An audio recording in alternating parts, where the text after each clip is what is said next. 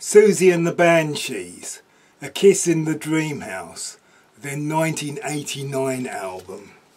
It must have been a strain for London goths to find the same level of misery to wallow in as their northern counterparts.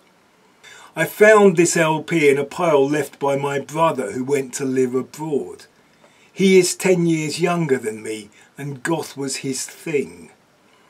This LP does all the goth things: staccato lead guitar lines and heavily affected choppy guitar chord work.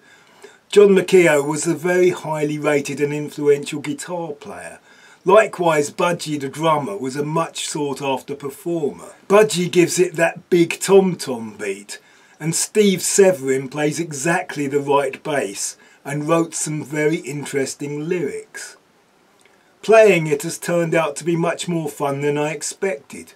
The first side has a very cheery up-tempo number called She's a Carnival, and a very interesting final track that seems to be built on a tape loop that could have been a component in a Steve Reich composition. On top of it, Siouxsie sings what for me is her most interesting vocal, sometimes using the kind of melody Scott Walker sang in his avant-garde works. I don't know how this would sound to today's music audience because not being in tune was quite a feature, with unexpected oddly tuned instruments appearing, with some of Siouxsie's vocals having that Marlene Dietrich tonality, and with the droning and flanging of the guitars.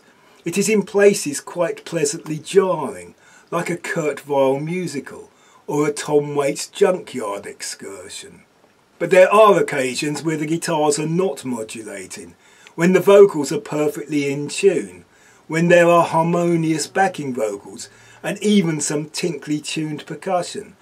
And it is like the clouds being parted, bathing everything in bright moonlight. Towards the end it all starts to try to be Blondie-like pop gone rogue, and the Peggy Lee of your nightmares. It ends with that big Springsteen snare and 80s MTV pop production that would have made it sound like the most up-to-date and commercial track on the album, though now it sounds to me like the most dated and redundant. Though real strings appear and hint at the Psycho's shower, but then they lose their nerve and hold back on being truly stabby.